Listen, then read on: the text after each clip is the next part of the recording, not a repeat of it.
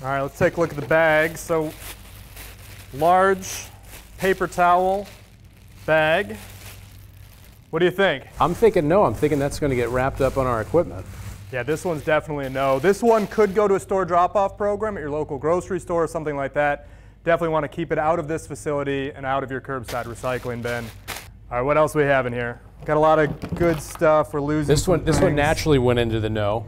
And we'll say, you know, some clamshells we can take if they're PET. This particular one, there's no resin code. That's what when I say PET, that's what I mean. So there's no number code on the bottom of this. Typically we would look for a number 1. So in the absence of that, we'll say no. Here we've got a steel can. It does have a paper label. Paper label is not a problem. Recycle all of your steel cans. It's one of the more easily recycled things, easily collected things that we get in our facility. Don't worry about the paper label, just recycle it.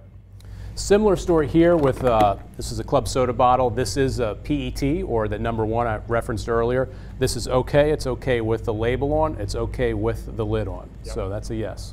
And I will say one of the cool things a lot of the bottlers are doing now on the cap is actually says recycle bottle with cap on. And so that's one of the new things they've been doing to kind of promote that messaging, but it's true. Leave the cap on, leave the label on, make sure those get recycled. All right, this is an interesting one. So this one's difficult because the resin, it's a number 2 HDPE, can be recycled. So we recycle that at this facility. But the size might be difficult. I don't know what you think about the size or if you have any rules of thumb there. Yeah, typically we look for 2 by 2. Anything larger than that is okay, because if it's smaller than that, there's a good chance we'll lose that in the screening process. So generally 2 by 2 inches is north of that is okay. So this is, we'll probably say no on this one. So for this one, we're going to say trash it. This one though, I'd say big enough. Yep. Let's recycle it. Let's do it. You might see some other packages out here that have, you know, an actual recycling logo, something like that where it says, you know, what it is, and it's actually a program called How to Recycle where it gives on-pack directions for how that should be recycled or if that should be sent to landfill or store drop-off program.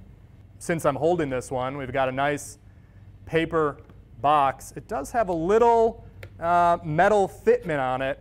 I would say, you know, if you want to be the perfect recycler, you can pull the metal fitment off. It's probably too small to get recycled, so that would go in the trash.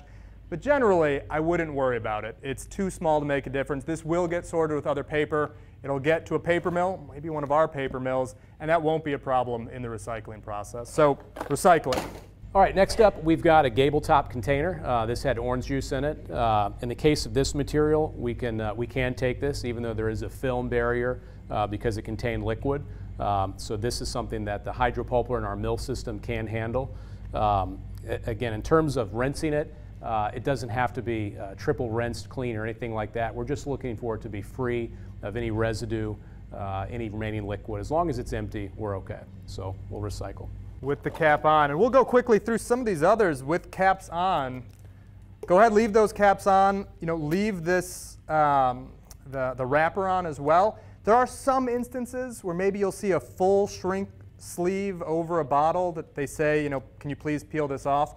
But something like this where you can see the plastic, that means the equipment in the facility will see that plastic, sort it correctly. So not a problem, recycle it. Similar, we've got an aluminum can. This is a beer can, likely from a microbrew because it's got the label on it. It's not printed on, it's applied. We don't see too many of these, but these are okay to include in your stream as well, so recycle. We've got a steel cap, likely from some type of glass jar. So this is okay. It would have been okay to leave on the glass jar, but if it's independent, if it's by itself, more than likely our steel magnets will capture this, so this is okay.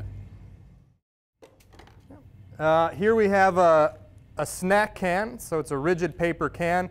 This is something that can be recycled as well, and this is one that a lot of people are unsure about, but I would say go ahead, recycle it. Yeah, and we see more and more of those. We've got a syrup container here. This is okay. Again, I mentioned the orange juice container earlier. You may not be able to get this one quite as clean, but again, it doesn't have to be triple rinsed or anything like that. Again, we're looking for free of residue or any content. But in the case of this, we can certainly take this along with the lid as well. This is an HDPE container. So when this goes to an end user or secondary processor, they're going to shred this material, and it's going to go through a wash line. So that's going to take care of some of that residual material. Again, knowing that the consumer is going to have a very difficult time getting everything out of it. Again, if this were half full of product, that would present an issue. But as long as it's empty or reasonably empty, that's going to be okay. This is kind of an interesting one. So this is a toothpaste value pack, supersize. It's paper, so paper is recyclable. I think one of the challenges that sometimes people run into, they say, yeah, but it's red, it's blue, you know, those bright colors. Does that cause a problem? And I would say, no, it doesn't. So when these go to a paper mill, they're going to be mixed with all sorts of other paper products. They're going to go into a pulper. It's going to be mixed in a slurry. The colors are going to be either removed or just kind of fade into the rest of the brown items we have in there. So no issues with the color.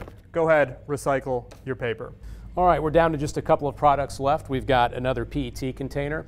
And while this one looks to have a larger lid than one of the other bottles we looked at or containers we looked at, and this lid is most likely not PET, you can still leave this on. The end users or secondary processors of this material will have a process in place to remove and handle this material as well. So we're going to recycle that. All right, so we've got some, looks like some playground equipment here. This is what we would call bulky rigid plastics. While this is recyclable, and we do take some of this here, we've got a size problem here. So this is more than likely to cause a jam in our plant. So the general rule of thumb is if you can fit the product in your curbside bin, it's okay to come here. Obviously, this would be a bit of a problem. But again, as I said earlier, it is recyclable. But don't just limit yourself to thinking about the basketball hoop here. We also see products like other playground equipment, patio furniture that would fall into the same bucket. So check locally. Some municipalities, some counties will have convenience center sites where they are set up to receive bulky rigid plastics. So again, while this is recyclable, this is not something that should be sent to a MRF in your curbside program.